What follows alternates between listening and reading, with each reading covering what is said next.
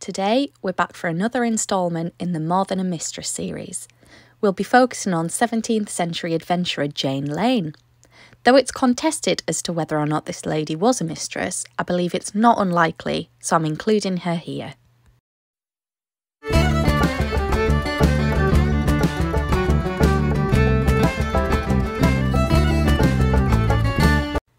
Jane is most famously known for the aid she gave a young Charles II in escaping the clutches of his enemies after the Battle of Worcester in 1651.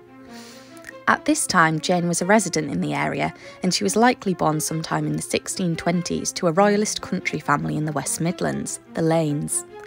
Jane has variously been described as handsome and accomplished, with diarist John Evelyn later stating that she was an acute wit. Jane's association with Charles began with her elder brother, Colonel John Lane, who was a royalist military man. The siblings were living together at the time. After the royalist defeat at the Battle of Worcester, heads were scratched as to the best solution in getting Charles to safety on the continent. It was eventually decided that he would travel with Jane, posing as her servant William Jackson. Fortunately, Jane had a permit to travel to Bristol to visit her heavily pregnant friend Ellen Norton, and so the opportunity was seized. Charles later described this episode. "I changed my clothes into a little better habit like a serving man, being a kind of grey cloth suit, and the next day Mrs. Lane and I took our journey towards Bristol." And I'm just going to point out here that although Jane is referred to as Mrs. Lane quite often, this doesn't mean that she was married. It's not in the same context that we'd use it today. It was more of a mark of respect in the 17th century context. So, returning to Charles in disguise as a servant, he did require some schooling in how best to comport himself. When Jane was waiting to be helped to mount her horse, Charles had to be reminded by John to aid her. He said, "Will, thou must give my sister thy hand." When Charles then carried out the instruction in the wrong way, Jane's mother cried, good-humouredly apparently, "What a goodly horseman my daughter has got to ride before her." In one of those funny twists of fate that history so often presents us with, another Charles Stuart would flee in the aftermath of war with a lady dressed as her servant a century later. But that's a story for another time. You can read all about Flora MacDonald and her rescue of Bonnie Prince Charlie in my Historical Heroines guide on my Instagram. That's also History with Megs. Although they arrived safely at the Norton household, Jane and Charles faced peril quite often on their journey. At one point, a servant recognised Charles and had to be taken into the secret. Thankfully, he was on his side. And sadly, Mrs. Norton tragically suffered a miscarriage, which also meant a drastic change of plan for Charles and Jane too. They needed to set off to take Charles to safety, but how could Jane leave her friend in this state? Thankfully, from what I can see, Ellen Norton's household was big enough that she'd have quite a few servants to attend to her without Jane being there. Charles came up with the idea to allow the pair to leave in a proper way. A letter detailing the imminent death of Jane's father and his wish to see her was fabricated in order to get them away, and Jane played a convincing role in this stunt, sobbing at the dinner table upon reading the news. This was crucial because although some of the household were aware of Charles's presence and supported him, there were other servants in the household who seemed to have been hostile towards the crown. Jane and Charles did get away though, and Jane delivered him safely to the royalist Wyndham family for the next leg of his journey. She made her way back to her brother's residence of Bentley Hall after this. And as we know, and as the royalists among you will be pleased to hear, Charles did, of course, make it to the continent. Before long, though, it would be Jane's turn to flee. In the middle of October, the Council of State became aware of the role she'd played in Charles's escape after a prisoner interrogation had revealed her involvement. Stories began to spread about the escapade and the aid that Jane had given Charles, and it was decided that she must disguise herself as a peasant in order to travel first to the Isle of Wight before making her way to safety of the exiled court on the continent. It seems likely that her brother John also travelled with her, but whatever the case, 200 miles was traversed on foot to reach the port. There are accounts that once Jane reached the continent, both Charles and his mother, Henrietta Maria, rushed to meet her. This was at the end of 1651. Charles apparently greeted her with, "Welcome, my life." Whilst there's not an abundance of evidence regarding the relationship between Jane and Charles, it's been hypothesised that the two enjoyed a romantic one together during and or after the emotionally charged time they spent during Charles's rescue. And rumours did abound that the two were lovers. John Finch, a scholar who spent time at the exiled court, wrote in his diary in March 1652, "Mrs. Lane came to Paris and is called the King's mistress." Whilst John returned to England to attend their elderly father, Jane remained on the continent and thrived. John Evelyn excitedly wrote of how she came to visit my wife, Mrs. Lane, the lady who conveyed the king at his escape from Worcester to the seaside. Here Jane was honoured by Charles before she travelled to attend Mary of Orange, Charles's sister, in The Hague. Jane and Charles remained in touch through letters and would meet whenever Jane attended his sister on visits to his court. Amazingly, we have surviving letters between Charles and Jane, in which it becomes clear that the two were very close. In one, Charles reassures Jane after she's clearly complained of his neglect and the imprisonment of her father and brother in England.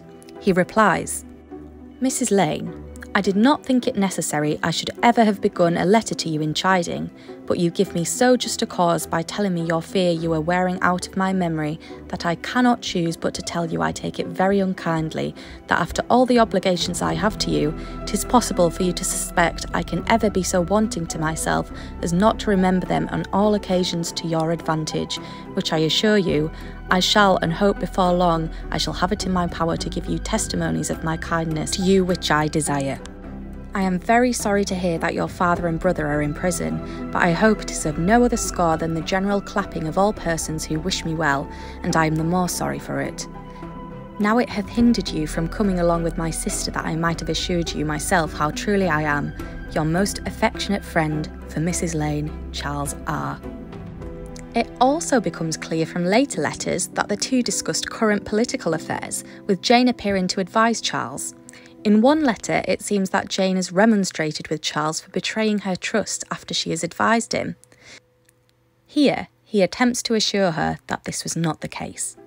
"For that which Mr. Boswell is pleased to tell you concerning your giving me good counsel in a letter and my making it public in my bedchamber is not the first lie that he has made, nor will it be the last. For I am certain there was never anything spoken in the bedchamber in my hearing to any such purpose, nor, I am confident, when I was not there. Your cousin will let you know that I have given orders for my picture for you, and if in this or in anything else I can show the sense I have of that I owe you, pray let me know it, and it shall be done by your most assured and constant friend, Charles R." I was lucky enough to see an actual example of one of these letters on a recent visit to Moseley Old Hall, a National Trust property. This was written in Charles's own hand, and it reads, "I have hitherto deferred writing to you in hope to be able to send you somewhat else besides a letter, and I believe it troubles me more that I cannot yet do it than it does you. When my fortunes improve, you shall be sure to receive a share, for it is impossible I can ever forget the great debt I owe you, which I hope I shall live to pay in a degree that is worthy of me. In the meantime, I am sure all who love me will be very kind to you, else I shall never think them so. To your most affectionate friend, Charles R." Jane benefited greatly from her rescue of and relationship with Charles in later years too.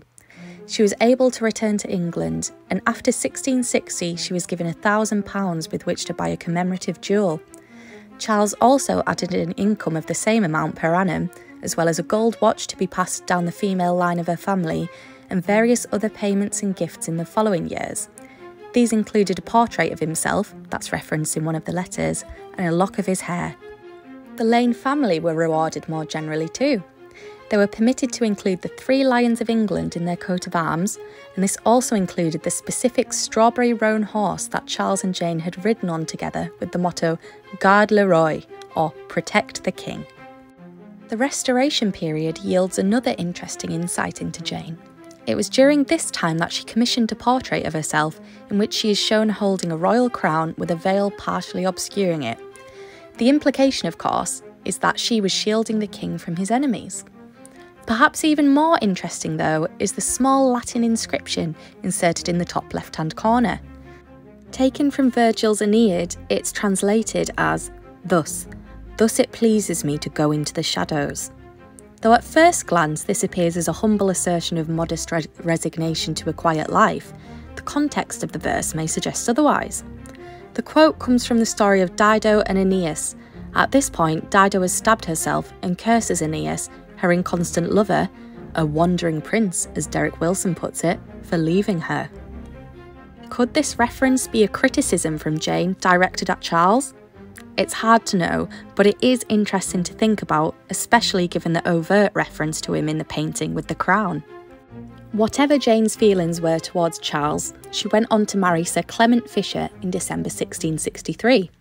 He was a man who'd also been involved in the rescue of Charles.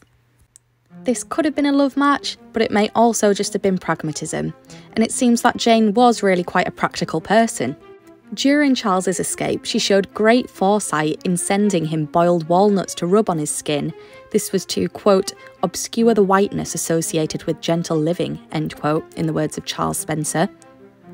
As much as Jane was pragmatic, she seems to also have had a taste for the finer things, especially in later years. During this time, she enjoyed a comfortable life of relative luxury, reportedly telling friends that her hands should be her executors, as she enjoyed a lavish lifestyle without worrying about leaving a large estate in her will. She had no children, which must have taken some pressure off in this respect. And Jane did indeed leave no great fortune. When she died in 1689, her estate was valued at being just £10. Jane had lived to reach a fairly decent age by early modern standards and had witnessed some of the most dramatic events of the 17th century. Without her help, Charles might not have made it to the continent at all, and English and British history could have been very different indeed. More than a mistress, Jane was a woman who very possibly changed the course of English history. I hope you've enjoyed learning about Jane as much as I've enjoyed researching her. If you enjoyed this video, please do give a like and a subscribe, it makes a real difference. And don't forget to check out my other socials too. I'm History with Megs on TikTok, Instagram and Facebook. And if you enjoyed this video, I'd recommend reading All the King's Women by Derek Wilson. This is a really interesting book about the mistresses of Charles II and the women he was involved with. Jane gets a fair bit of coverage in that book, and she's also mentioned in Charles Spencer's To Catch a King. This is a really interesting book too, all about Charles's escape, and I would thoroughly recommend.